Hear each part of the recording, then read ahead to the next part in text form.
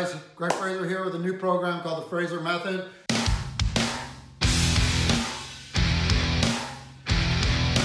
This is for frontline and first responders. It's also for you if you happen to see something going on around a situation where it might become violent or you see a crime in action.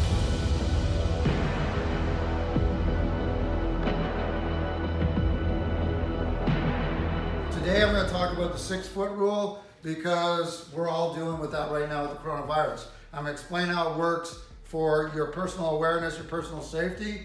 If I'm within somebody's reach, we all have different levels of personal space. You have your first level where it's like the loved ones and your good friends that you can be up on them and hanging on and doing this type of stuff.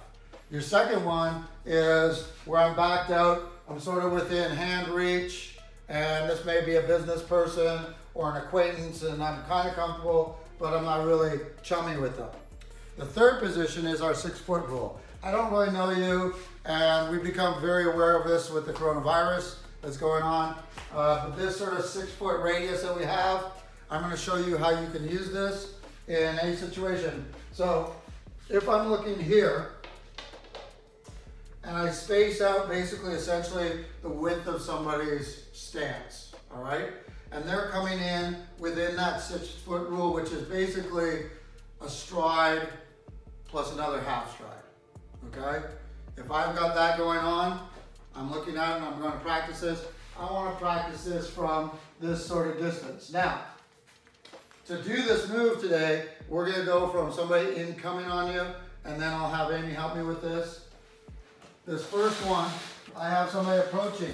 This is their gates, meaning that this is where they're walking in and standing, okay? In the 6-foot rule, what I want to do, now I'm going to actively move forward on this one, is I'm going to step out just outside of their stance, okay? So whichever way I decide to go, I step out. That's my first thing. As soon as I do that, I should be monitoring any reach. It could be the far arm, it could be here, it's whatever happens to be closest. If they happen to be coming in like a tackle, it may be the head, okay? But what I'm doing here is the first move as I step outside is to monitor somewhere around the watch region, the wrist. Now the second one, what I'm going to do is I'm going to use a tonsal, garnsal, whichever, it depends on the height. But what I'm trying to do is lift or redirect from beyond the elbow, okay? I can do it from just at the elbow connection right here, but I want to get under, I want to be able to control the actual elbow here and not the forearm that will just flip around, okay? So as I'm doing this, 1, okay, I'm going here, 2, or here, or here. Garnsal helps too, okay? But I want to really rotate their torso. On the third thing, I'm going to swing, I'm going to push off, and I'm going to step behind. See how I did that? So I'm going to walk into this again. So this is being wheeled towards me. I'll make a drill out of this. First thing, step outside. Second thing, turn. Now when I'm turning, if I'm using my tonsal, that elbow is still coming in. So see how I've got that pressure to stop, turning in. The third one, I'm using that C grip, coming up, catching, and I'm pivoting off. So you're gonna have that pivot, turning away, okay? If you're seeing me on this angle, they're approaching me. I step off, turn, boom, all right? Now if this person just happened to be coming towards me and you're looking at somebody that may be breathing at you, and I look at the space of how that cloud can open up, this is a good way of visualizing self-defense, okay? If I step off and I stay on an angle here, or I step off and stay on an angle here, this person can very easily pivot, tackle me, and this is also in a line where that smoke of the breath is gonna get hold of me. I wanna make sure that as I'm doing it, I'm not just angling off here. That leaves this and this, everything for them to pivot into me to get a full attack on. So what I wanna do is, if I'm deciding to move to this side, 1, 2, okay, I'm out, and I wanna move behind. I wanna be in a position. Now if my elbow's out here, and they start to push, okay? If I feel that my elbow will be pushed to the side of my body, they're gonna out-strengthen me because they're turning with their torso, they're turning with their legs, their hips, and everything. So I wanna make sure that if I'm here, that my elbow is positioned inside of my hip.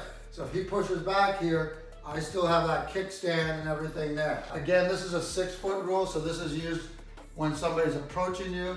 They're approaching me. I'm just creating that space to evade, okay? I don't even have to make contact. You see how I'm doing that? I literally, I'm sort of here, sort of coming by. If I'm uncomfortable with somebody, I'm better sort of talking to them off to the side.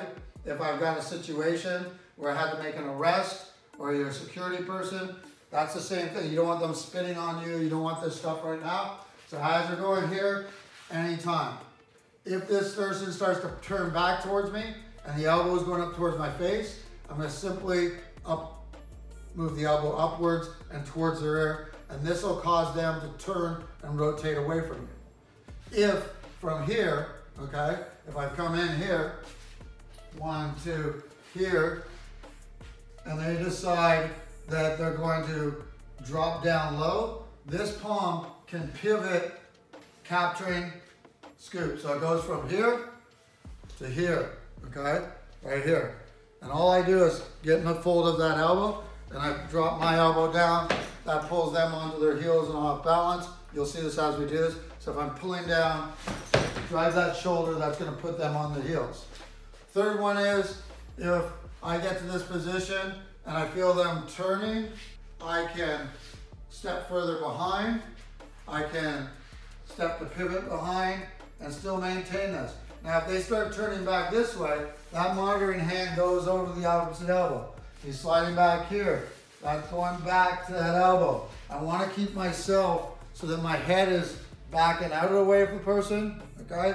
I don't want to be at a headbutt. I don't want to be at spitting range. I want to maintain myself as close to a 6-foot radius as possible. Now from here, I can make the decision to take off, get away, or from here, I can engage. So if I'm here and I had to do this, I'm over, I'm coming in 1, 2, here, okay? I'm behind. Notice how I didn't just stay out here. I step in behind, okay? This gives me that advantage of knowing where they are. Now I can guide them too. I can move them as well. I can immediately go back, take the head back, step down, drop it to the floor, and that's over. Especially if I drop the knee down after, okay? So there's stuff that we can do if I need to. We can get it in. I can dip them back to the shoulders, rotate them to the ground, and then stomp them down that way if I want to be safer for them. So your level of how you turn this in, your application of your jiu-jitsu and your self-defense are all personalized. The principle of this is positioning yourself for safety by your footwork.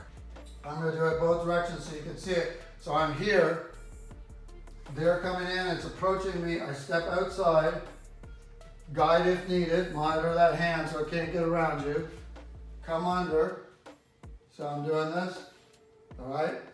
So I'm coming in, I'm swinging.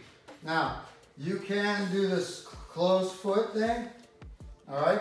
But what you really want is a basketball pivot here, and then a small pivot. It's called a swing step, okay? So if I'm here, step out, turn your hips, okay? Depending on how I'm getting here, taunts out, turn the hips, facing the same direction as your opponent, get yourself behind, all right? Again, I can go for all kinds of things from here, okay? They've now given me their back. I can simply hit the hips, sit them down and do whatever I want, all right? That's your personal self-defense. One more time though, if I'm going to the outside, I'm moving out, boom, I can strike if necessary, okay? This third one, if I feel that it's becoming a threat, 1, 2, and as I'm in here, this hand can slide for the thumb to the eye, this can go to the eye, this can go to the jaw, okay? Basic things, turn their vision away from you, all right? And then position yourself for safety. I can get out or I can go for finishes from here. So this is what I want to talk to you about, okay? So the first section is feel that awareness. And you'll have that sometimes where you're just sitting there, you're out in a public area, and you feel like there's a sense. Maybe there's somebody looking at you, You're feeling that. At that time, usually your senses are good. From that time, you want to sort of position yourself for safety by becoming actively aware. This is your actively aware thing. This person's sort of approaching you, you know, rather than meeting it here where they're getting up in your face and now like I'm in all kinds of problems. They're breathing all over me, spitting all over me, potential headbutt, potential situation.